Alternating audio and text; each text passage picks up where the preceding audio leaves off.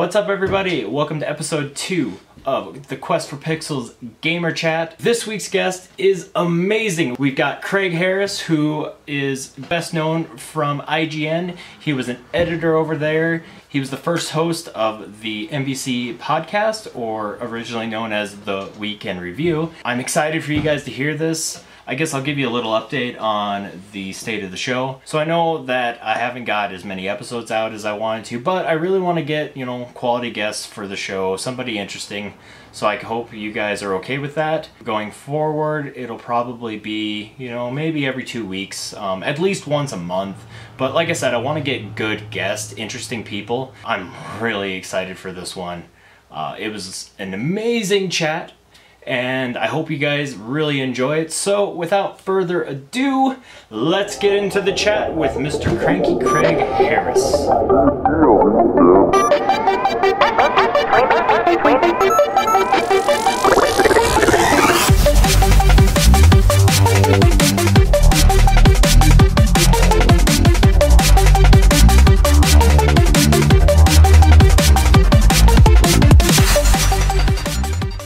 This is awesome getting to talk to you, because I've known you since 2004, I think, is the first time when I started getting into IGN. So that's the nice way of saying I'm old.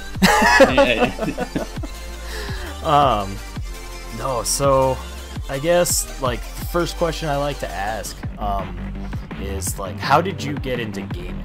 Do you remember how you were introduced to it? How did I get into gaming? Yeah. Wow. You mean in terms of just just as a hobby, or into the career? I guess so first your first experience with it, and how it became a hobby. Sure. I mean I don't know if you remember the do you remember Malibu Grand Prix? Maybe not. You might be out of that generation. There was a place called Malibu Grand Prix. And it was essentially a giant arcade with a what do you call it, a go-kart track. Mm-hmm. We had one of those in our I lived in South Jersey, and we had one near our house, and that was kind of the first place I got a chance to play some arcade games, and I was hooked as soon as that happened, right? I mean, I had played pinball with my dad, the bowling alleys and stuff like that, but arcade machines, in terms of video arcade machines, that was kind of the first real, oh my god, there's a ton of arcade games to play. And I was only probably around 7 when we went to my first my trip to Malibu Grand Prix, and since that's when my dad took me there. And then every time we would drive at least near where my dad would make that left turn, so that we would go to Malibu Grand Prix, but we wouldn't go. My dad wasn't really big into video games, but he would take me every once in a while to as a treat. But that was kind of it, right? Mm-hmm. That kind of got me hooked. And then a friend of mine got just randomly in 3rd grade, he got an Atari 2600, and we played that. And that's what I wanted for Christmas that year. And my parents for Christmas got me an Atari 2600. I think that was in 1980, and that was my first video game home system. And then that's kind of it, right? It's that's where I you play Pitfall, Pac-Man, Space Invaders, all that stuff. And then when that finally broke on me, I had to upgrade the system to something. Mm-hmm. And I kind of opted into an Atari 7800, because I had, my parents wouldn't buy me this. That was the last system they bought me, was the Atari 2600. If I wanted any more video games, I had to buy them myself. Yeah. And so I used my paper route money and bought a 7800, which was essentially the upgrade of this 2600. Is kind of the backward compatible. You could play your old games on this thing, but it also played newer games. Unfortunately, I didn't. This was before the internet, so you kind of couldn't do your real research on what the industry is doing, because this was just after the video game crash. But me being when did that come out? So it was 83, 82, 83. So I was 11. You don't know that the video game crash is happening, right? You're not into the current events around in that age. But yeah, the video game crash was happening. Atari was not doing so well, but I got the system, and no games really came out for it. And the games that were coming out for it were all these really old arcade games, like Joust and Robotron, and they were kind of dated by the time the 7800 came out. And then, wouldn't you know it, like probably about a month after I bought the 7800, the NES like started their test market on the East Coast. Yeah. And the commercial started playing, and then I was like, "Oh, I backed the wrong horse." Oh God! And so like I couldn't just buy a NES. Like I had a paper route, right? I think that's all the money I could have is for my video games, and so I had to kind of all my games had to be purchased on the 7800. Luckily, in high school, one of my friends back then, I don't know him anymore, but he was basically like, I have a NES, but I don't want it anymore, and I'll sell it to you for cheap. And I was like, okay, cool. And so I got it from him around the time that Super Mario 2 came out, and I remember that because it was when the issue the Nintendo Power issue came out with the clay Mario cover. Yep. If you remember that. But yeah, that was like, so like I got the system around the time that issue came out. So that's kind of like when I got into the Nintendo.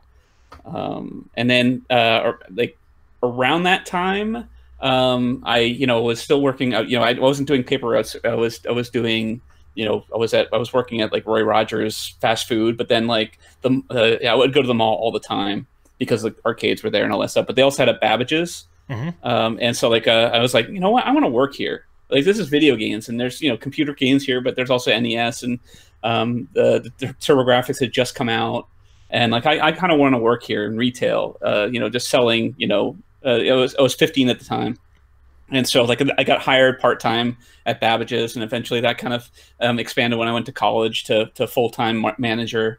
And then the thing about the Babbage's, which was awesome, was you could check out games. That was one of the things. They had a checkout policy. That was kind of like one of the perks of working at Babbage's, was like you could, if we had 2 copies of a specific game, you could say, I'm going to sign this game out, bring it back the next time I'm working. And that's awesome. Kind of that. Yeah, it's kind of like a customer service, right? It's like you're learning about the games, and you're going to tell the customers whether this game is good or bad. And that kind of got me into like the idea of reviewing games. You would, I enjoy talking about video games, but it's like, maybe I should, like write down a review and put it on a 3x5 card, so that when someone asks about it, they can actually pull that up. So that kind of honed my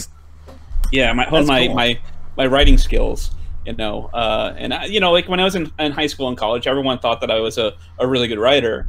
But I didn't really think much of it. And then, but yeah, so that kind of honed my skills and kind of the critical thinking, the qualitative analysis, or whatever you want to call it. And so that's kind of where, that's where it kind of started, when I wanted to actually do this whole game review thing. And then of course, Babbage's started carrying the magazines. And so like on our downtime, we would just open up one of the magazines and start reading them. Next Generation was like the big magazine. I was like, oh my god, this magazine is amazing. But it was also Electronic Gaming Monthly, Game Fan. What was the other ones? Ultra Game Players. I'm trying to think of other magazines that we would read, just on our downtime. But Next Generation had an ad for they were looking for editors. And for Next Generation, I'm like, oh, I totally that would be great if like I worked for them. So I sent them my resume and all that stuff, but I don't think that anything happened there. But then that's when like the internet started coming around, and there was always the internet. You went on Usenet groups to kind of chat about video games and all that stuff. But when the web pages started coming out, with Netscape Navigator, you can actually navigate to these websites.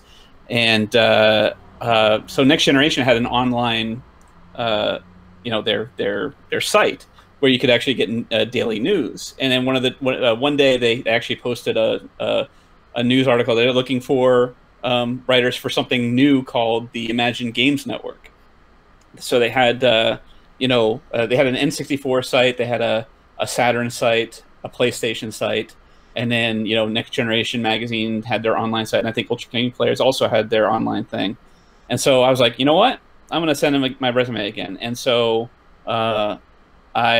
did that, and then I got a phone call, had an interview, and then I had another interview, another second phone call, and then they hired me on the phone. And this was interesting because like, they were already in San Francisco, but I was in South Jersey, so like I got hired on the phone. I said, okay, when can you come out?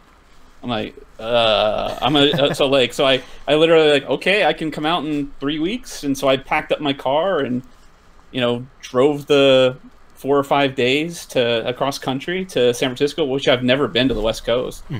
And so, and that's kind of like where I started my real career in video games. So, obviously I started at, in retail, but in terms of actually like, making a, break in the industry, I think that was my real break, was moving out to San Francisco in the Bay Area, and working for Imagine Games Network, which became IGN. So throughout your whole, your whole life, like, what would you say your like favorite game or series is? Well, I wouldn't say it's the best game, but I would say the last game that I felt really passionately, I was like, oh my god, I'm consuming everything about this game, reading magazines and seeing the videos and stuff like that. I'd say was Star Fox on the Super Nintendo. Again, I'm not saying it's the best game ever made, but it certainly like spoke to me. It was like the first real 3D game. It had really cool characters and like but it was also like a 3D game on the 16-bit system, and so like when they first announced it, I was reading Electronic Gaming Monthly. I'm like, oh my god, this looks really cool. And then I saw it in motion. I'm like, oh my god, this looks really cool. And because obviously, like when the 3D games were still kind of on the PC. And they were, and in the arcades, I was playing Hard Drive and Stun Runner, and that's kind of the flat shaded polygon look that they were going for in Star Fox. So it was like, I love those games in the arcade, and they're actually bringing something like that to the Super Nintendo, and so I can't wait for this. And and it didn't let me down. Like when it came out, it's still an amazing game, and like it had a great soundtrack and really intense action. And yeah, sure, the frame rate kind of sucks nowadays, but like back then, the standards were really, really different. And so, so I would say, like, Star Fox is probably, to me, the most impactful game. Now, franchise, not so much, right? Because it never kind of lived up to its original release. Like, so it was always the Super Nintendo game that is near and dear to my heart. When Star Fox 64 was coming out for N64, I was really excited for it. But when it came out, it kind of, it was good, but like the soundtrack was changed with a different composer. It didn't have that same kind of energy. Other games in the series just aren't as good as how the first Star Fox came out. So the Star Fox Assault on GameCube, and I did like Star Fox Adventures, but that didn't start out as a Star Fox game, so it didn't really feel too much like a Star Fox game. And Star Fox DS was good but not great, and Star Fox Zero has its moments, but it had, like if you got rid of that whole dual screen thing, I think it would have been a better design, but it was good. But yeah, so Star Fox as a game on Super Nintendo, probably my biggest, but yeah, not the franchise. My franchise probably Mario. Just Mario in general, just like all the platforming Mario games are probably my favorite go-tos, because honestly, like as much as I like every style of video games, like I tend to resonate towards more of the not giant experiences, just Mario's always been like, oh, you play level 1-1 and 1-2, 1-3, and it's like, and then you can stop and take a break if you want to, but it's like, it's not this giant, broad, 100-hour experience. It's kind of this short, concise, arcade-like experience, and that's kind of what I got into video games in the first place, right? The arcade, right? You put a quarter in, you play for 3 minutes, you're done. You move on to the next game, and it's kind of like, those are the kind of games I like. So Mario really kind of sits with me as my favorite franchise. Nice. Yeah, and like I can agree with that. Like Super Nintendo was my first system, and Super Mario World was like everything to me. and I like that game is what like really shaped my interest in video games. So going back to the like, you know, the platformers and stuff like that, the short experience that you don't have to like totally invest yourself. Like I still like, you know, like a lot of the RPGs and stuff like that, but I've never been a huge story buff. Like I like a game that I can pick up and play, and I think that was really the Super Nintendo vibe. So nice, cool. So how about IGN? Like what was that like? Like what was the beginning? Like what was the beginning of IGN like? Oh man, it's always an interesting story. Well, I mean, it's not, I don't know about an interesting story, but certainly like it started, you know, so like basically magazines were the thing back then, right? Yep. And so when you want to write about video games, like you're writing for magazines, but their lead times are like, you know, 3 months, right? So they work with publishers, and publishers send as close to a final game to the magazine so they can play it, and so they can ships so that by the time the magazine comes out, the magazine is being released around the same time as the game. But that changed with online, right? Yep. And a lot of times, like, so we had to work with the same PR people to get copies of the games to play for review or preview, you know, that the magazine you know, people are working with, right? And so when we're calling, it's like, hey, do you have a copy of X or Y or whatever that we can preview or review? And they're like, didn't we just send you one over at Next Generation? And it's like, no, we need it for the N64 site so that we can write about it. They're like, oh, well, we're not ready for any sort of news or anything like that because, you know, we gave it to magazines so that, you know, the news can come out 3 months later.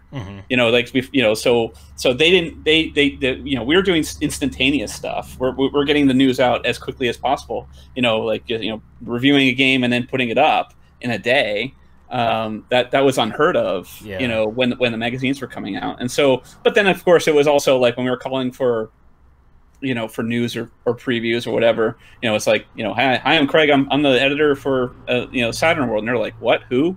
Yeah. Oh yeah. IGN. They're like, huh, what? And so, so we started, you know, when no one knew who we were. Other, you know, so we would have to say, oh, we're the online component of the magazines you already work with. And so that's kind of how we had to make that introduction. And it was very difficult. So, you know, we were, you know, starting in the early days, you know, where PR was just not ready for us. And we couldn't just go to like Next Generation and say, hey, can we borrow the copy of this and write about it? Because it was given to them for their, like, you know, it might be April and it's for their June or whatever. So we can't even touch, they won't even let us look at the game that they're working on because, you know, that might give them, you know, like we might steal their scoop for their magazine. So they wouldn't, you know, even though we're part of the same company, you know, we're the same media company, they just wouldn't let us. I mean, for the most part, they ease their, you know, like, oh yeah, you can totally look at it. We trust you. You're not going to put it up online. I get it. But in the early days, it's like, no, you can't see this. You can't look at it. But I guess you know, a good story would be my first year there. You know, the budgets were very small for online that they couldn't even afford to send the entire team to E3. And I think well, actually the first year that IGN started, I think E3 was at Atlanta. I'm trying to remember if that was the first year they were. So it was 97. And I think that was the Atlanta one. I could be incorrect, but we didn't get a chance to, because I started in April of 97. E3 is around the June timeframe. So basically the idea was, you know, they only sent basically a skeleton crew down to E3, and then they had to, you know, do their thing down at E3, and then send back the stories through email. And then we would take those stories and then put them in our content management system. It was a very slow and tedious process, but the problem was, like, they would be out on the show floor and then they wouldn't do anything, or they would be seeing the games, and then they would come back at the end of the night and then start sending stories at around 8 o'clock, 9 o'clock. And so we basically were staying overnight in the office getting emails, and we pretty much just had to, like, sleep under our desks waiting for the stories to come in. And we were using old Macs at the time, so, like, I still remember we were using the email program Eudora, And there was a specific sound effect when emails would come in, and that haunts me to this day because like that would mean, oh, works, like wake up, get that story up, whatever, like, there, even though there's only a few thousand people, wanting this information, there's still people wanting this information, so we got to get it out there. So yeah, that was the early days. Luckily, like after it left Atlanta, I think we still had one more year in Atlanta. Luckily, the way we were doing the work that first year, we took that knowledge and kind of crafted an easier way of getting E3 stories up. Yeah.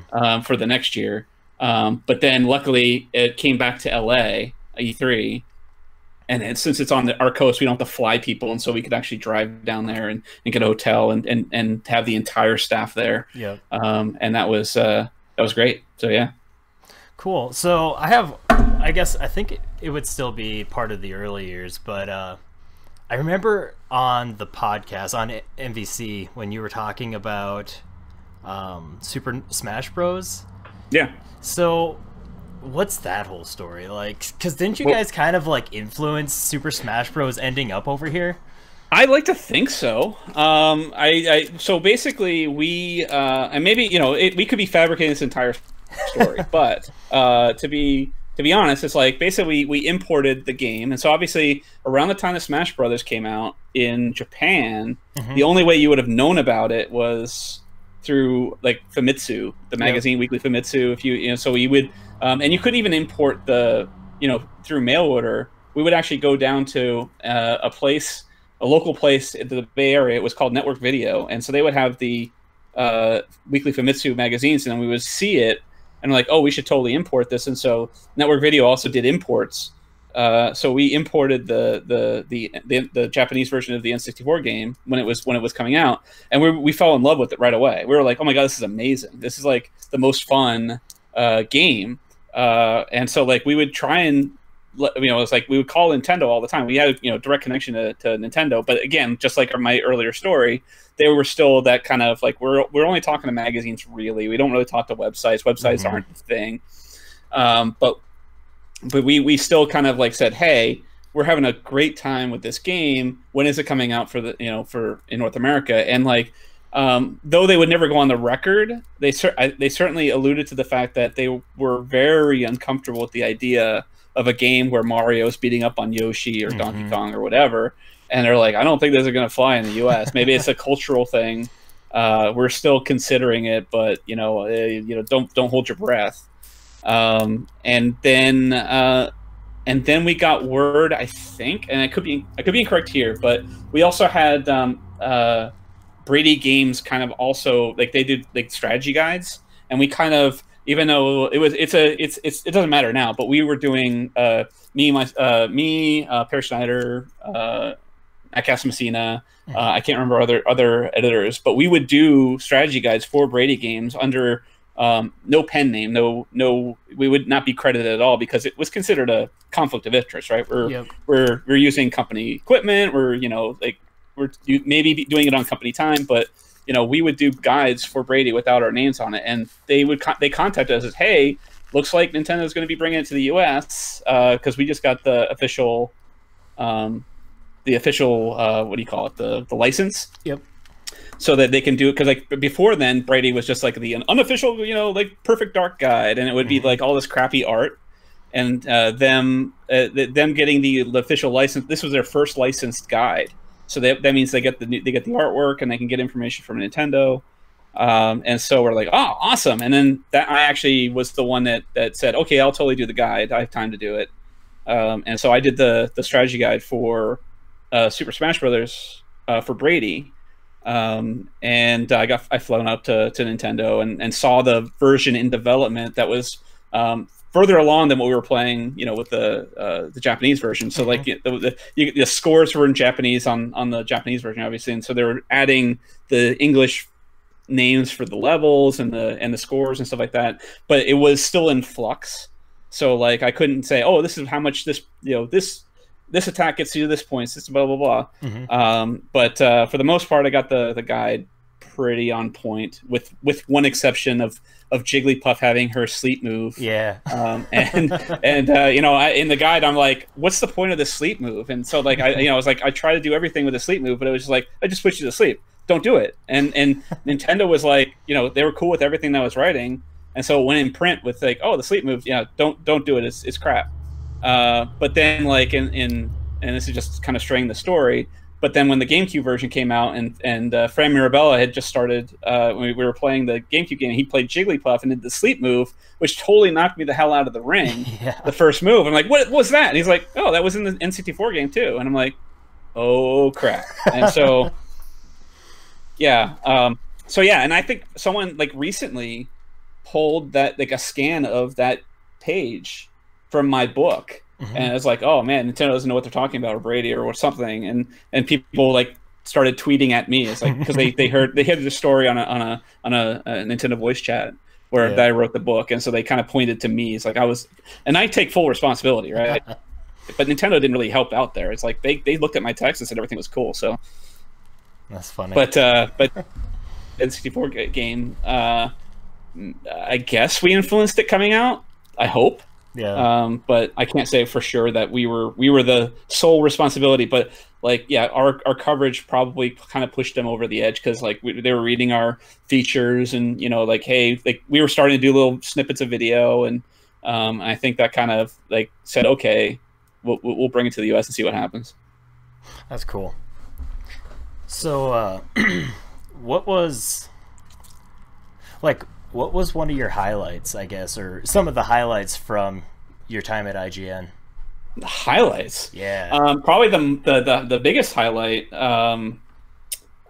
is being turned into a meme. Yeah. The Reaction Guys meme is amazing, and it's like it's like the most flattering thing that's ever happened, honestly. It's like, you know, like so like for people that don't really know what that is, it's the two photos side by side, one of like 4 guys looking really bored, 4 guys looking really excited, and then whatever they do to why are they excited or why are they bored. And that was a meme that kind of like took off more in Japan than here, but it's still a thing on the internet, and I think that's amazing. I love seeing it. It still happens. I mean, like whenever there's like on Twitter and someone does the Reaction Guys meme and it gets like thousands of retweets, that's I find that really amazing. And so that's funny. It's funny how relevant that one has stayed. It's always been relevant.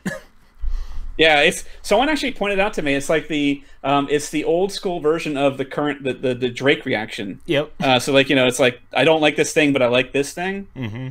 That's the Drake meme. But no, like, yeah, this was before, like 10 years before. 10? I don't know timing anymore, but yeah, that's like, we did that meme in 2000, I think, or it was never intended as a meme in the first place. It was it was just a photo that someone snapped of us at the Nintendo press conference, and that became the board photo. That was people use that as oh, do you remember Pac-Man Versus, the announcement for Pac-Man Versus at the Nintendo press conference? Here's that photo of 4 guys looking really bored. Mm-hmm. And that was actually, that got really popular on the message boards, at least on the IGN message boards. People kept bringing that up. It was on NeoGAF, and they kept bringing up that photo for a year. And so we were like, we need to stage a photo. We found out about Twilight Princess coming out for the GameCube mm-hmm. A day before they were going to announce it on stage at E3. So we need to kind of tease something. We need to let our message boards know that there's going to be something tomorrow. You should be really excited. And so we looked at the old photo of us being bored, and so we were at E3, and so we went outside of our war room and staged the photo of us looking really excited. Someone took the photo. In fact, the same person that took the photo originally took the new photo too. So everyone was involved. And we did a really excited photo. We did a bunch of them, actually. There was I think Perry even has a few of them on his Twitter of like alternate versions of our excited photo. Yep. But yeah, the one that we posted is the one that got picked up as the meme.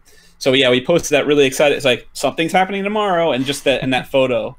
And then people just took those photos side by side, and then it just went wild. It just took off on the internet. And so that was kind of like one of the early internet memes, and I'm super proud of being part of that, and still proud of it. So I say that's highlight number 1. That's awesome for me. Highlight number 2 is just being known as the handheld guy, right? I mean, when I worked at IGN, I wore many hats. I started there on Saturn. Like, I was hired to do coverage for the Sega Saturn, and like almost like 6 months later, they're like, oh, Sega's kind of killing the Saturn, and so there's not much interest there, and there's not much traffic, so we need to move you somewhere else. And so I moved over to Next Generation Online, and I did that for about 3 or 4 months. And that was really boring because it was just writing press releases. And then I went over to Ultra Game Players, and there was a lot more personality there.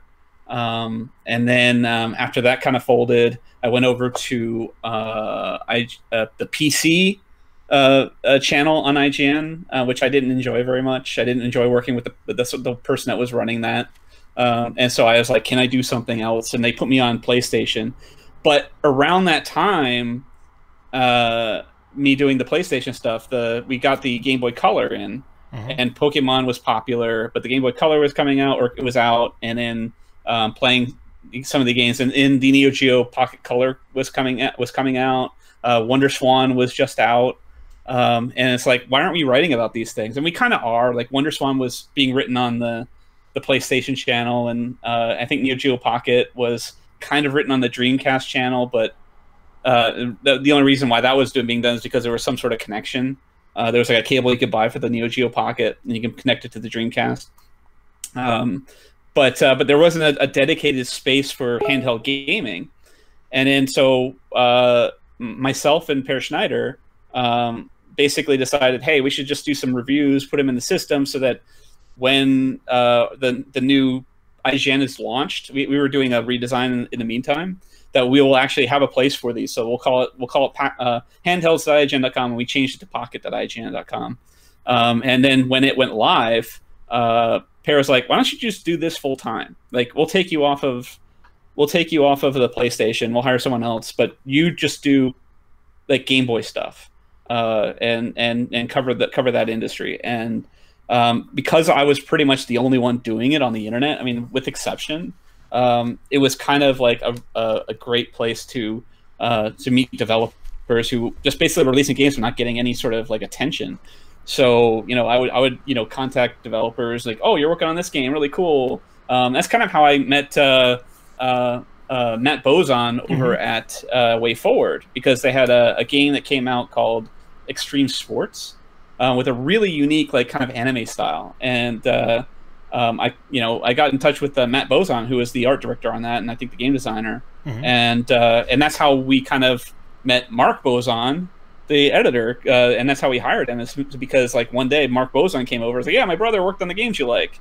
And I'm like, oh, you're pretty cool. You like games. And so, like, when we had an opportunity to hire a new editor, and Mark, threw his hat in the ring, I'm like, I think he's the best of the bunch. And so, like, we hired him.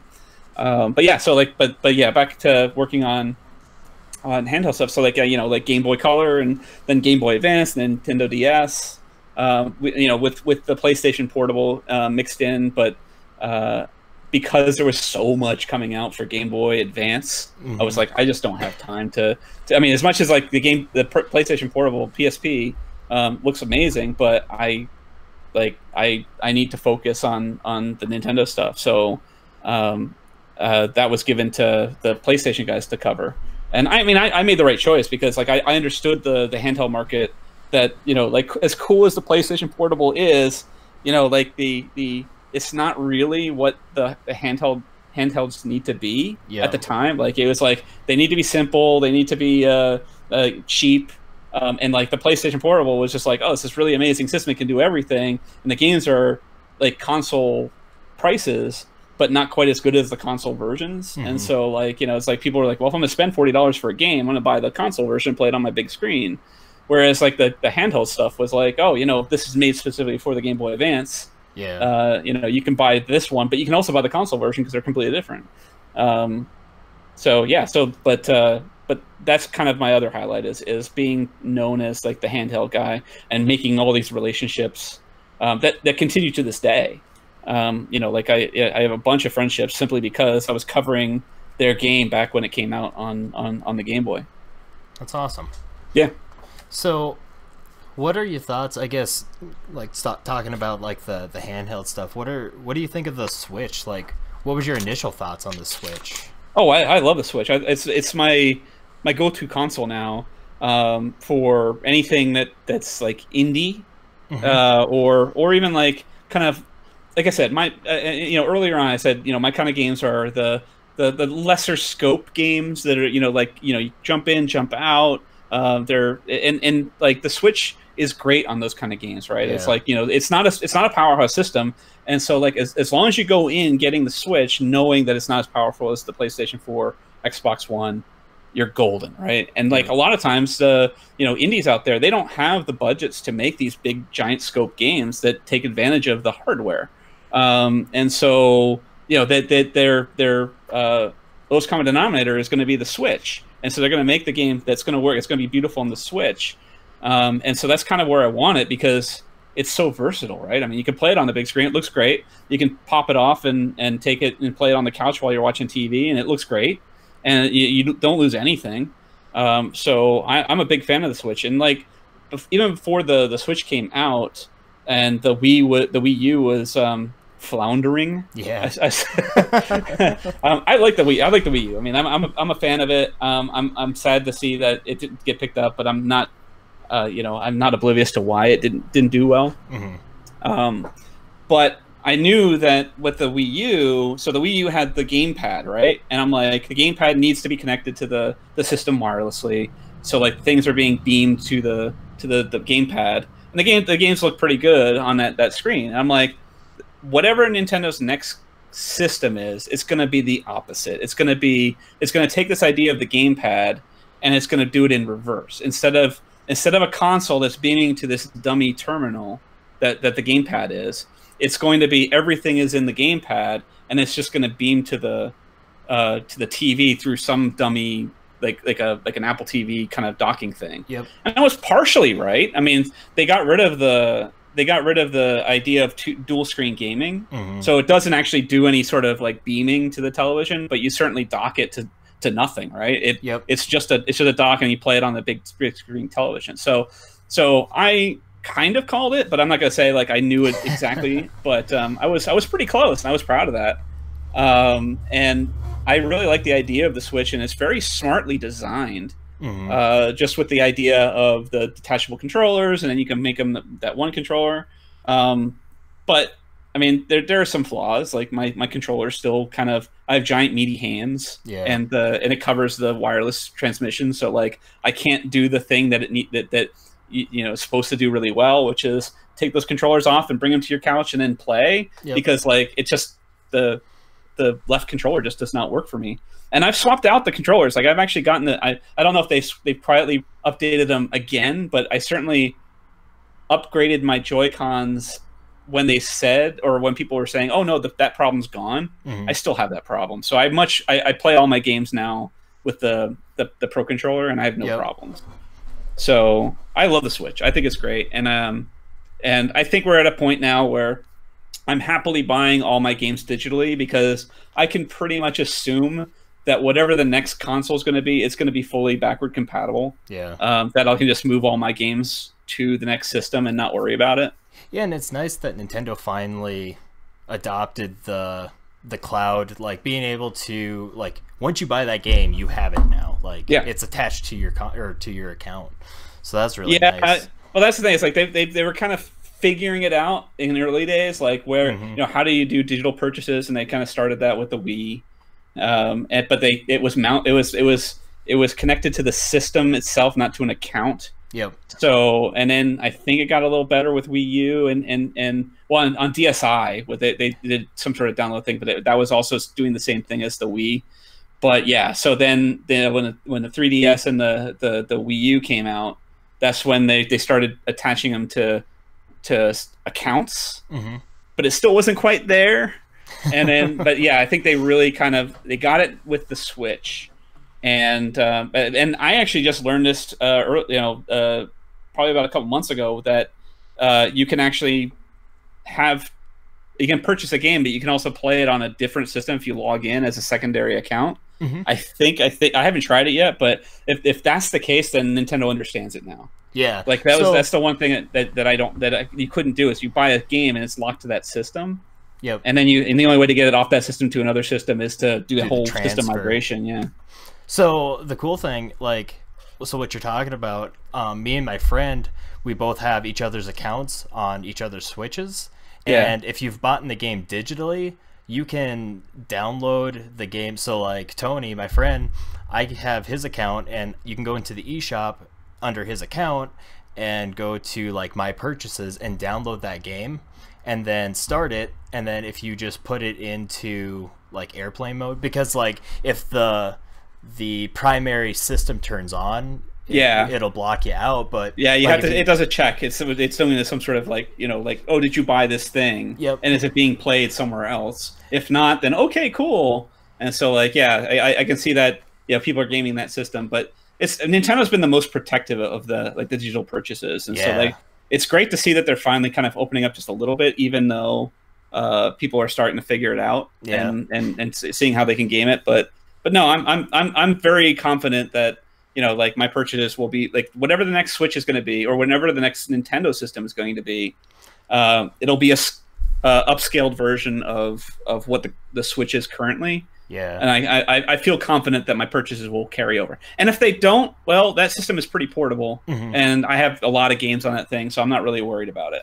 So I guess that's my next question, since we're on the topic of the Switch, is do you think the Switch is almost like they'll have the mentality that they did with the DS, where you went from the DS to the DSi to 3DS? Like, I guess when I look at the Switch, I feel like they really nailed it with the Switch, and they've really recaptured what Nintendo was before like the Wii U. So do you think that they will carry on with like the idea of the Switch, where they're having their handheld and consoles, like instead of having two separate, like portable and home, like just keep it like together like the Switch? Well, that's the thing, right? So that there were two different markets Nintendo was catering to, but they were never equally as strong. So like, it's like when the GameCube was out, the Game Boy Advance was doing better, and then like, then the Wii came out, it wasn't doing as good as. It was just kind of this weird focusing. It's like, yes, there were teams dedicated to both at the same time, but it was clear that the A teams were either working on the console version when it was doing well, or the handheld when it was doing well. But it was a weird seesawing. The Switch kind of says, it's both. So, when the 3DS runs its course, I'm amazed at how long it's run its course. I would say that 3DS.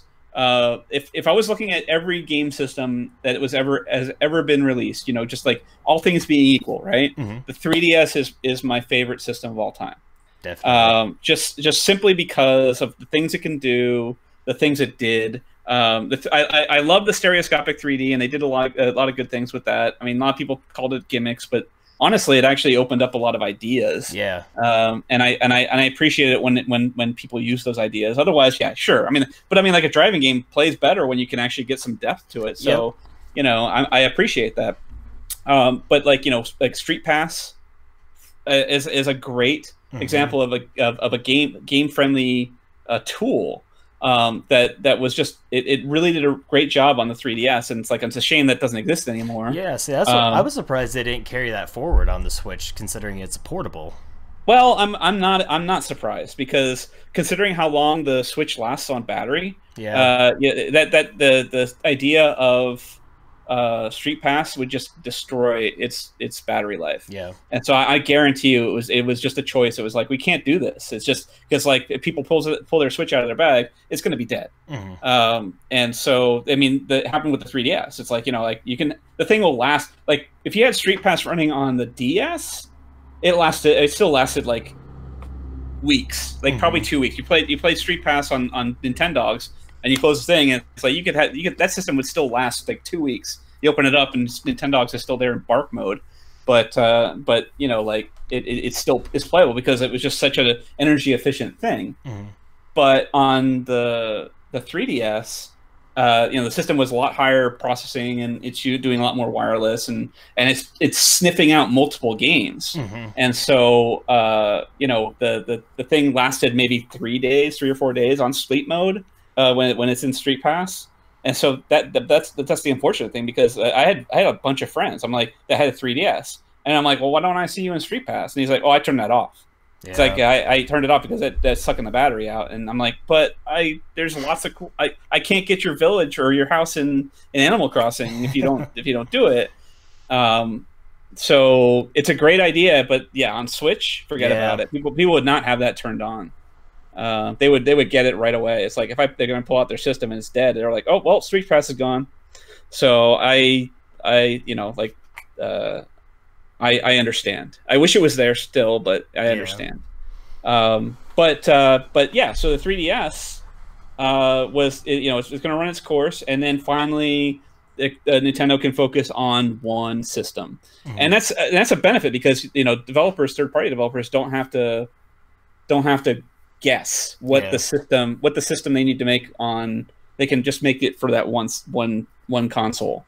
And I think that's a great thing. As much as I love the 3DS, yes, I mean, it came out in 2011, so I mean, it lasted was it 2011 or 2012? But it lasted almost eight years, and so that's an amazing time for any sort of game system. And it's had its day, and it's done. And so now the Switch is there for the console players, and it's good there for the handheld gamers, and I think it's good for the developers, because they just need to focus on one. Yeah.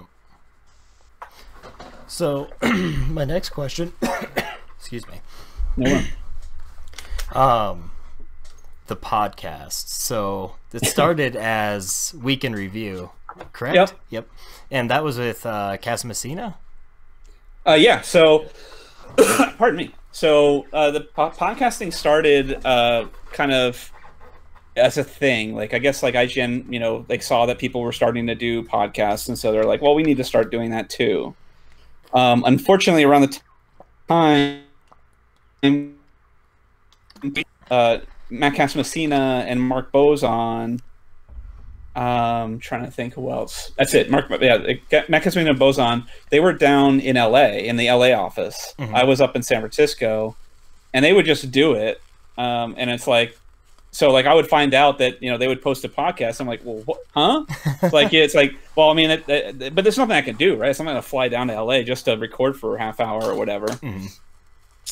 So then we figured out a way to do it. So to have some sort of remote thing. And in the early days, you can probably totally hear what we're trying to do. And it was just like I had a conference calling phone. I would turn it on speakerphone so that we could talk to each other, and then I would record on my Macintosh, my voice, while they're recording their voices, and I would just send the package to, actually, no, I would be the one that they would send the package up to me, because it's all this extra work. I was like, I don't want to do that extra work, so I will do it. And so then I would stitch it together, and it worked. I mean, we're doing this podcast and we're probably having the same issues, but we're not doing because we didn't have a great streaming technology at the time. It was just we're recording it.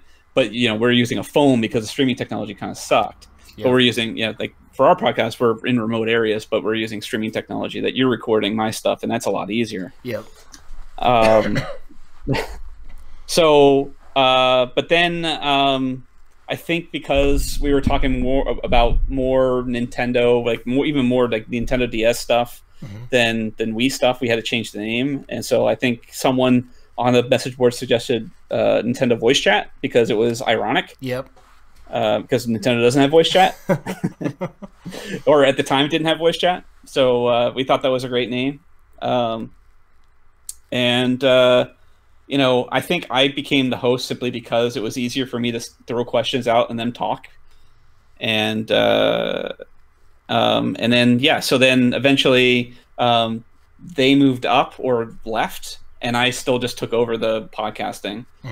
Not my training, not the reason why I got into video games, but I certainly tried to make it work, and hopefully I did a good job. Yeah. But yeah, so I actually prefer being more a participant than than the host. Yeah. I you know, it's really difficult for me to drive when you got crazy people like Scott Bromley trying to one up you every single like second. So very difficult. But I mean, it was fun. But like I said, I prefer being the participant. So like when I was invited on Nintendo Voice Chat podcast back in October because I did the review for Starlink for all consoles. But yeah, they brought me on, kind of throwback, and I think a lot of people liked it, so it was fun. Yeah, definitely. So do you mainly just do you ever do you do many podcasts anymore? Like I'm doing yours, but well. No, it's I mean, I do podcasts when I get invited. So no, I don't do many podcasts anymore. I've kind of lost my relevance since I've left the public face. Yeah. Which is fine. I'm not much of a influencer. I don't go on YouTube and scream really loud the F-bomb. Which is, I mean, it's I sound like an old guy, but I mean it's totally true. It's like that's not something I got into the enthusiast games press thing anyway. It's just like I liked writing about games. I like chatting about games, but I'm not an on-camera personality. So yeah, I'm not in the public face. And plus, that's just the way the industry's kind of moved now. It's all YouTube. It's all streaming. And while like I got out, I recently earlier this year started doing streaming, slowly but surely. Pardon me. So like I have a Twitch stream, but I've kind of fell out of it just because I've got other things on a personal level that I'm working on. But I get on every once in a while, so it's my viewership is really, really low.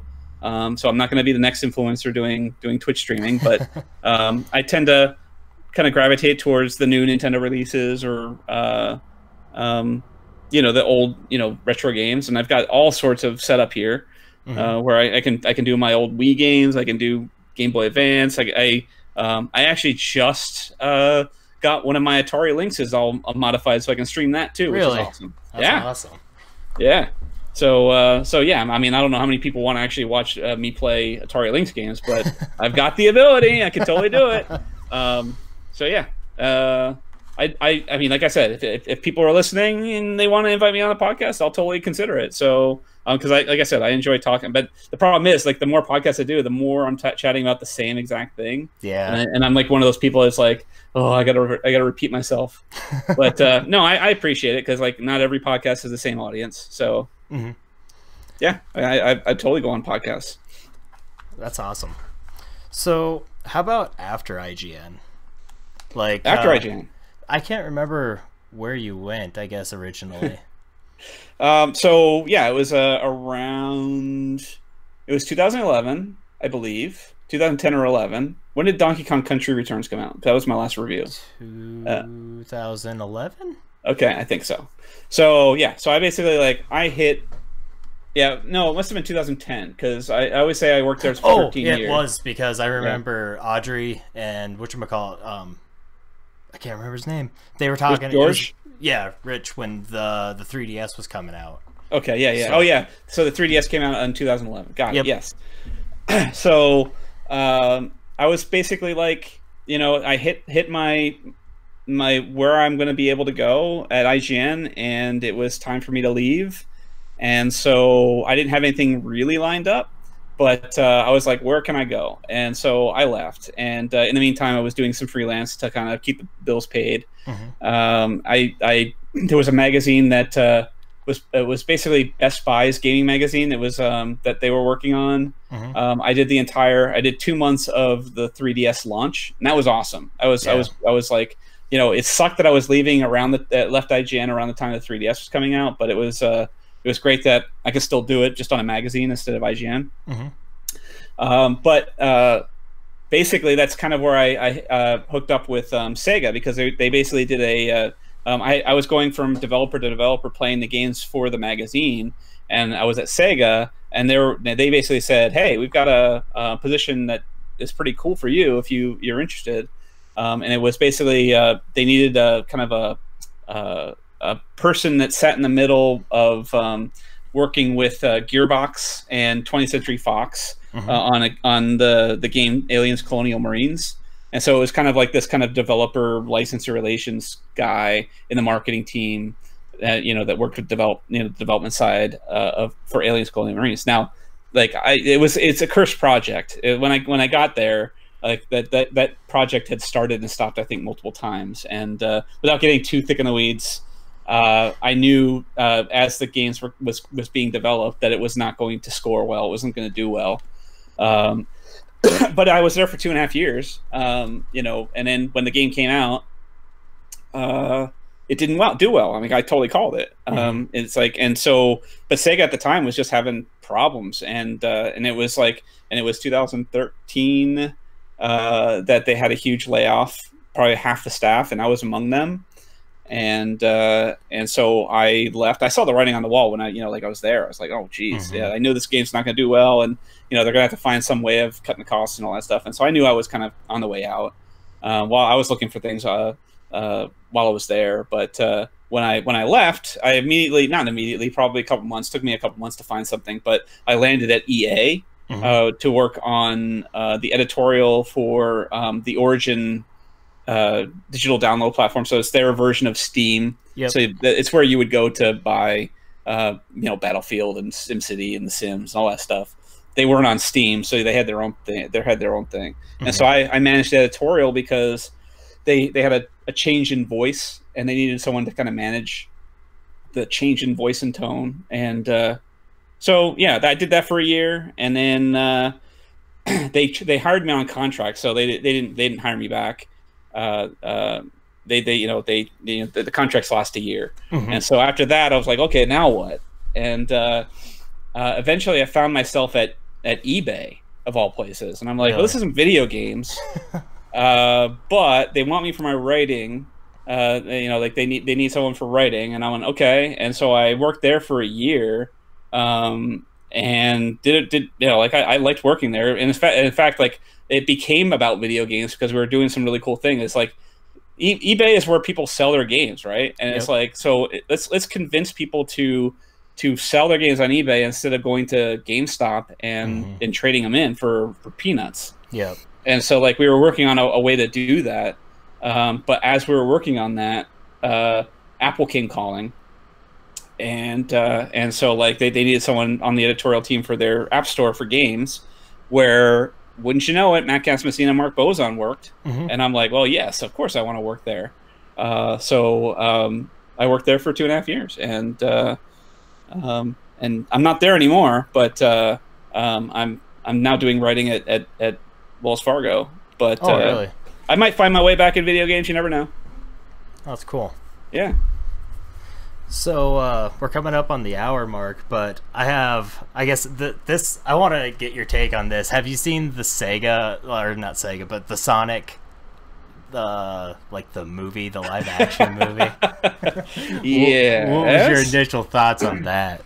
Oh, well, I mean, it's interesting because, like, I'm just like, when we, because, like, it's not just, we didn't just see it in the trailer. We saw the leaks, all the posters where they were showing the silhouette. Yep. And then I think someone leaked the silhouette, and then they leaked, like, him sitting on the Golden Gate Bridge, and you just saw the legs. And like, I'm looking at this going, oh my God, what happened? Because like I worked at Sega, and I know how protective they are of the Sonic brand. And I'm like, what had happened where the movie studio had convinced Sonic Team and Sega that this is the right way of going? And I'm like, I don't know what happened there. I couldn't even tell you. Like, someone somewhere did their job and convinced Sega that this is the right way of doing it. Because, like, I was there around the time that Sonic Boom was being developed, and so, like, I saw the character profiles on the wall, and I'm like, oh my God, they look cool now. People are really they've embraced it, but back then I'm like, oh my God, with Knuckles being twice as tall as Sonic, and Sonic wearing a scarf, and I'm like, if they had a problem with Sonic's color of shoe and eye color, the eye color in the Dreamcast version, I think that the people that are fans of Sonic are gonna have a problem with how Sonic Boom was going, and it's like if that happened, like I can't imagine what was going on at Sega when they released that trailer. Oh, but to the point where so my personal feeling is it's not good. It is not a good look. It's weird. It's odd. Exactly. It's like the nose just doesn't look right, and like they don't really. The only thing they've embraced as a Sonic characteristic is his blue color. That's it. He doesn't wear gloves. His sneakers are off. His eyes aren't connected. It's like it's a completely different take on Sonic the Hedgehog. And while I don't want to like rag on the character guy that designed it, because I mean he worked on it for probably months and months and months to make it look like that. I don't think he's a bad artist. I just don't think it came out as good as it could have been. Yeah. And I think I totally think it's a mistake, and it's cool to hear that they're going to go back and tweak it. Hopefully it's going to be seamless in tweaking. Like, I mean, if it's just going to be like taking that character mesh and tweaking it to stretch and change the eyes and stuff like that while retaining all the animation, I think that'll be, that'll help. But we might not be seeing that movie until 2020. Yeah. Because it's gonna. I don't think anyone wants the crunch time to happen in movies just so they can hit the Christmas time. Yeah.